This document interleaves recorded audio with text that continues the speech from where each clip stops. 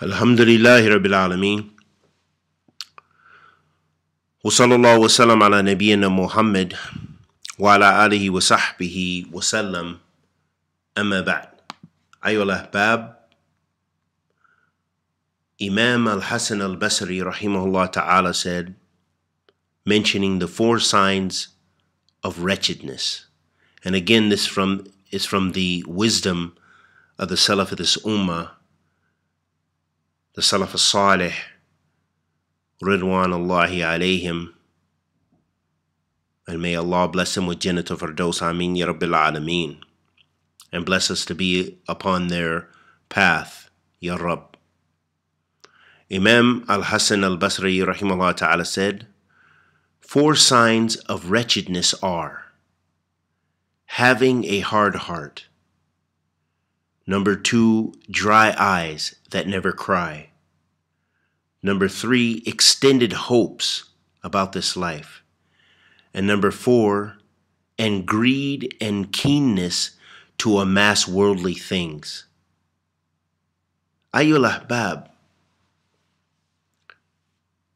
what a profound and beneficial statement Imam Al-Hasan Al-Basri rahimahullah ta'ala came with. That these are the 4 signs of wretchedness, of lowliness. The first is having a hard heart, meaning a heart that has only harshness in it, little mercy, weak iman. And the second he mentioned are dry eyes, so eyes that never cry, because crying is a sign of mercy and it's a sign of humility and humbleness, and especially when one cries before Allah Azza wa Jal, alone, weeping before your Lord Subhanahu, that only you and Him are aware of, and the reasons behind that.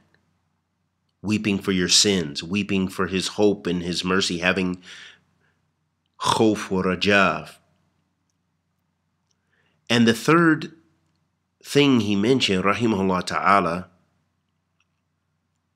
rahmatullah alayh, he said extended hopes about this life. So there's no doubt, planning for our futures, that this is permissible and this is okay and this is fine. But to be excessive in planning, thinking that you're guaranteed a long life and planning, I'm going to do this at 40 and at 50 I'm going to do this and at 60 I'm definitely going to do this, and we've got to have this by this, we've got to accumulate this by this. That great investment in this worldly life. And then the 4th thing that he mentioned, rahimahullah ta'ala, he mentioned greed and keenness to amass worldly things. So again, that kind of goes with it, to be excessive in loving this life and to accumulate wealth, putting all of your energies, all of your plan, all of your energy and all of your plans and all of your efforts into this worldly life. وَأَذَرَ الْحَيَاةَ الدُّنْيَا. Verily, he prefers the life of this world. The Prophet ﷺ said, "Ad-dunya sijnu mu'min wa jannatul kafir." He said that this life is the paradise for the disbeliever and a prison for the believer. So ayyuhal ahbab, reflect, strive for the hereafter by doing good and righteous deeds in this life. And may Allah subhanahu wa ta'ala bless us with ilm nafi'ah wa rizqan tayyiba wa amalan mutaqabbilan. Wa sallallahu wa sallam ala nabiyyina Muhammad.